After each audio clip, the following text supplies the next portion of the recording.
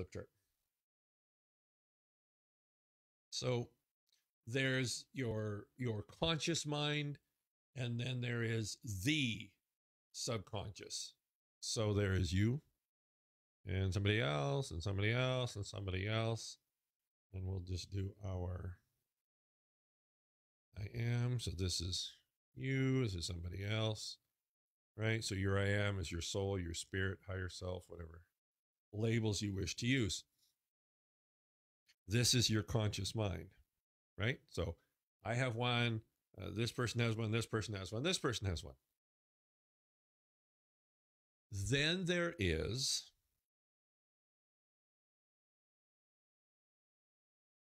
the subconscious. Now this is the first, and again, this like, I guess initially it can really warp your brain. But, and you've heard me say this before, what's really interesting is these concepts are not new. These understandings, and again, like peer reviewed studies and research, and it goes on and on and on. They, you know, oh goodness, the neuroscientists and things like this, they have no problem with this concept. It's just, well, of course that's true.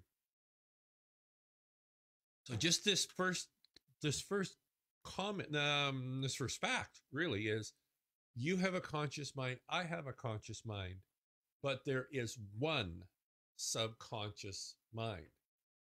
See, and that's where the connectedness happens. So when you look out at your external experience, and I look out and somebody else looks out, we each have our own unique experiences of the external stimulus. But we're all in the same pool here. And the way I like to explain it, it's really accurate analogy, actually, is this is a swimming pool. And you're in the swimming pool, I'm in the swimming pool, this other person's in the swimming pool.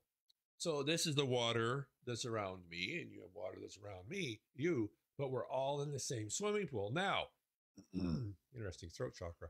If I pee in the pool, it's going to be concentrated around me, but it can also migrate and navigate throughout the entire pool when you think about it. Now, even that truth just shakes everything in so many ways.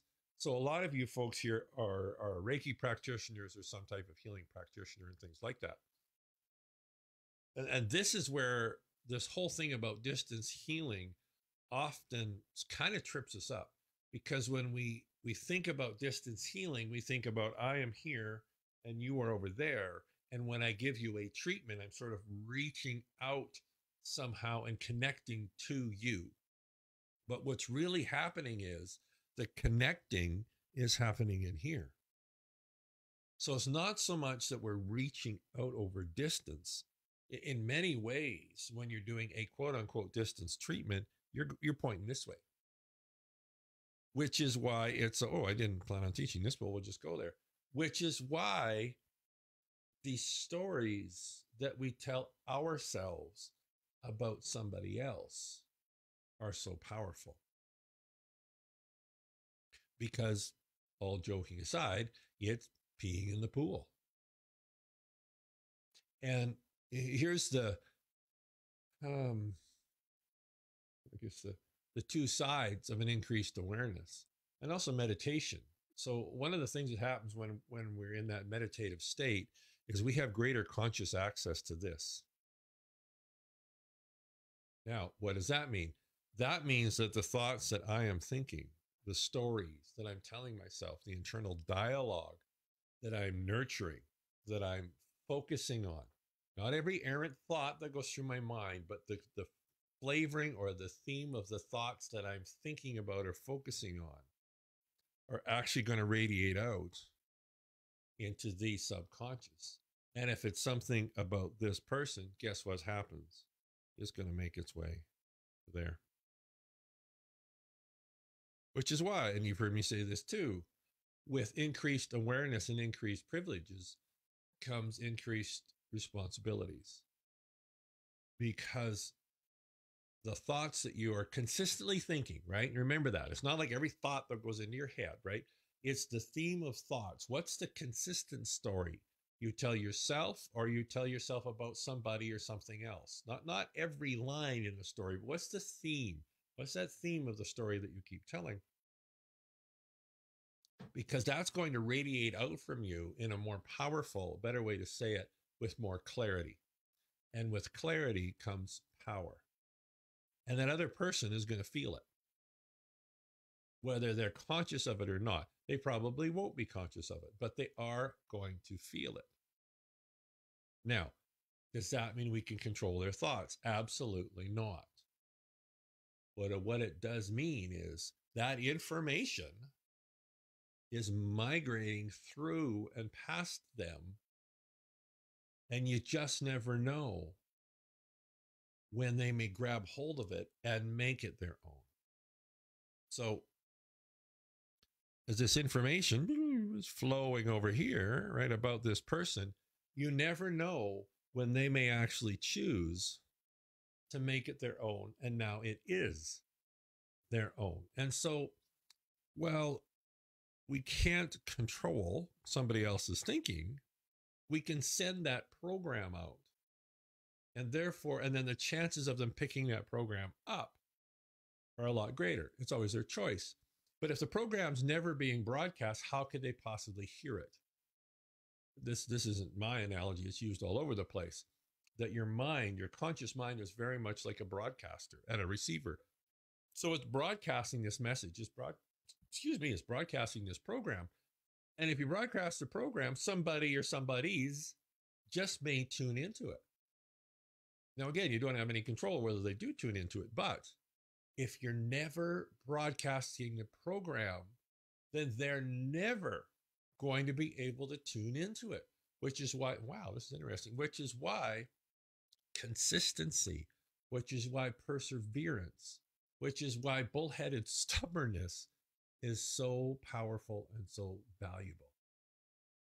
Because if you think about this, if you're broadcasting this program, and if you broadcast it, so it's a radio station. So if you're only sending that programming out for, like, I don't know, an hour of the day, I'm just making up times now, the chances of that other person picking it up are pretty slim. Now, it doesn't mean that you have to do it 24 hours a day.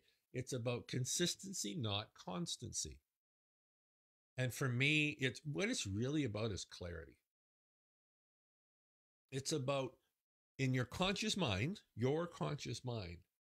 being aware. Oh, interesting. Okay. Being aware of what are the stories, what are the themes of the stories that you're telling about yourself and about others.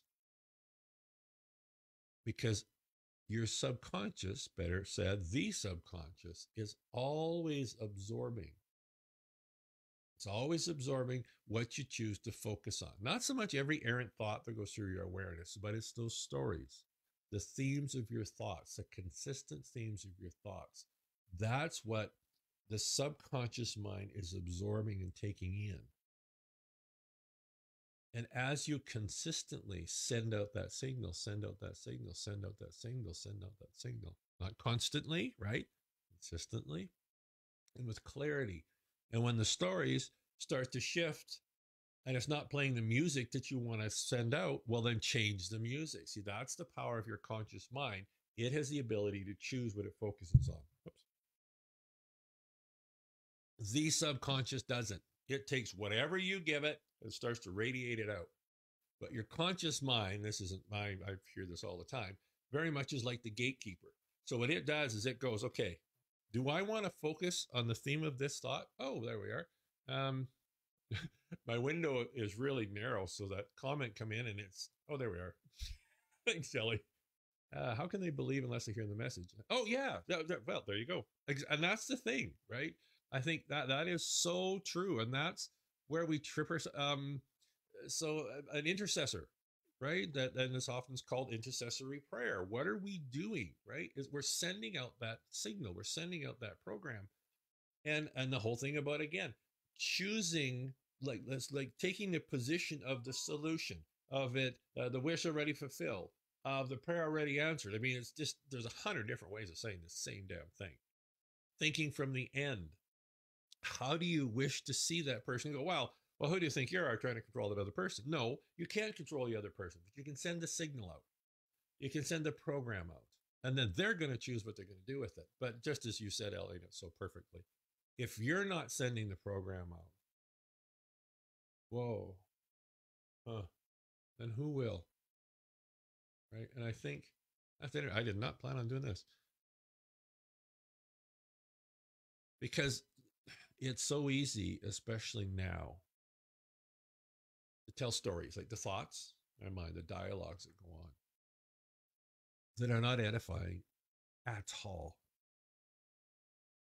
Maybe they never have been.